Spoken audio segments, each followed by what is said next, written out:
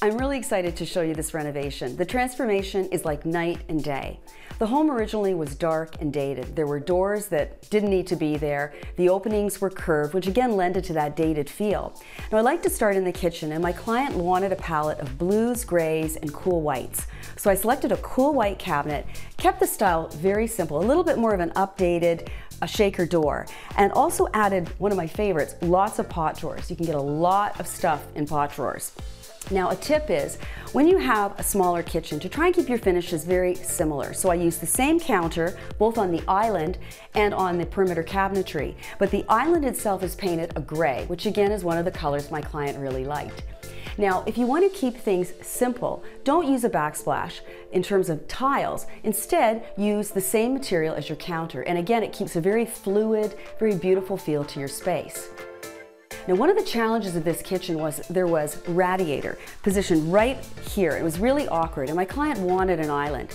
So we actually did a floor heater just underneath the island itself. So she's got the island she needs, and she could even swap in some little bar stools if she needs to.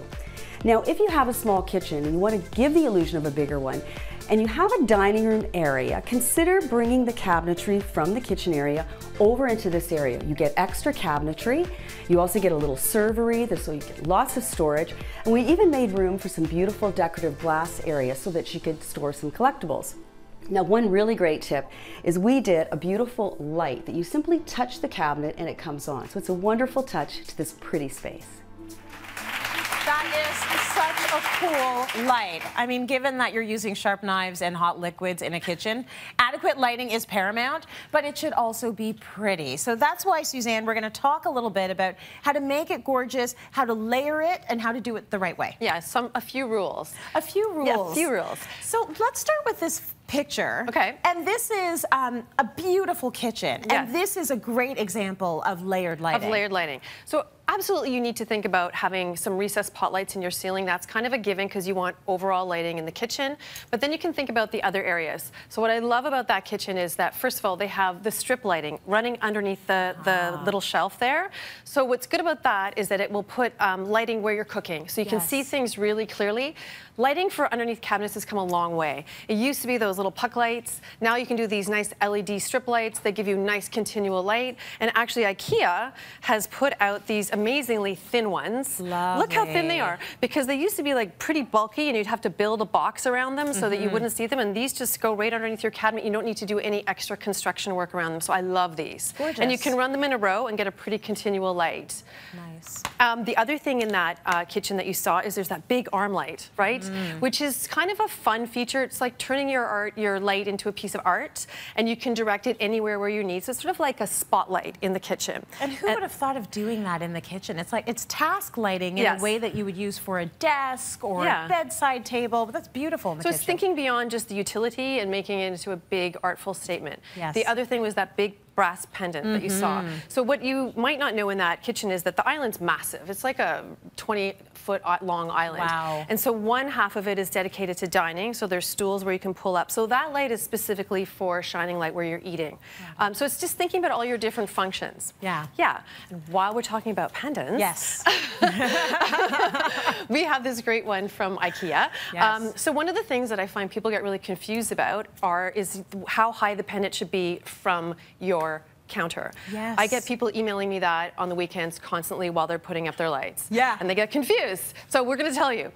So here's an example of it being, it's rigged up here.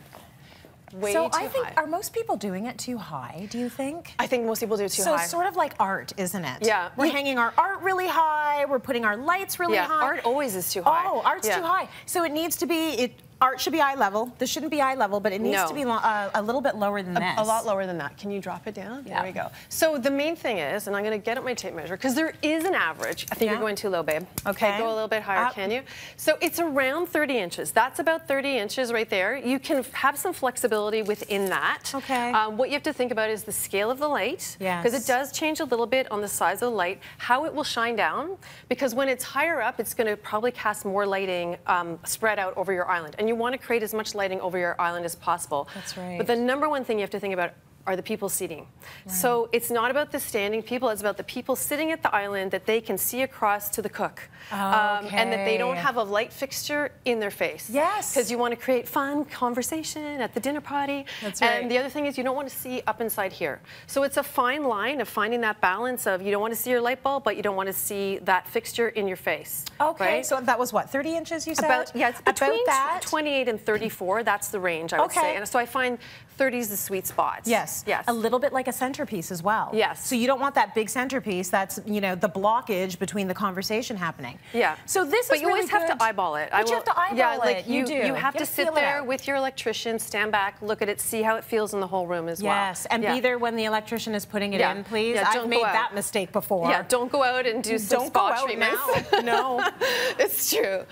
Let's take a look at, like this would be a great example of one pendant. We want to show you two pendants hanging down from an island, so you can see what that might look like. We have a diagram right now that shows that. So when you have two pendants, you have to think about, again, getting that equal spacing of lighting over your counter. So you sort of mark your center mark on the counter, as you can see in that plan, and then you space the light, the first light, between that center point and the edge, and you do the same thing on the other side, so you get completely equal spacing on the lights. Again, looking at, if you saw in that plan we had drawn on sort of the cone of light, looking at that, and you can really imagine how the light's going to fall if you look at the shape of your light fixture. Okay, good to know. Also, size is important as well. Size matters when it comes to those pendants. Absolutely. I feel like mine are a little small now. Like I wish we'd gone bigger. Oh, I love them big. So we've got two pendants I'm going to invite in here. We've got our lovely, otherwise known as Karen, our lovely assistants.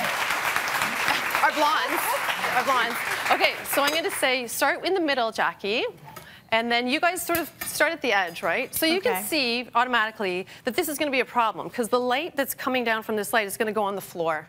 So you want it over the island. So I'm going to tell you, shift in a little bit, Karen, and then you shift in a little bit, Tracy. Maybe a little more that way. It's like this, right? A little bit that, a little bit that. Right. That's good, right there. And so you're going to get equal spacing of light distributed over your island, and it'll look graphic and nice. Okay. Not this height, though. Not this height. We would have to back be up to the other height. Way taller than this. Yeah. What's cool about this is you can almost see the relationship between the lighting and the person sitting there. Yes. And that's sort of what you have to eyeball and feel out. And you also have to look at size again. So maybe if they were smaller, they might be closer together. Might be closer. If they're bigger, they might be farther apart. Yes. Right? Exactly. Beautiful little lesson there. I love it. Thank you, ladies. Great job, pendants.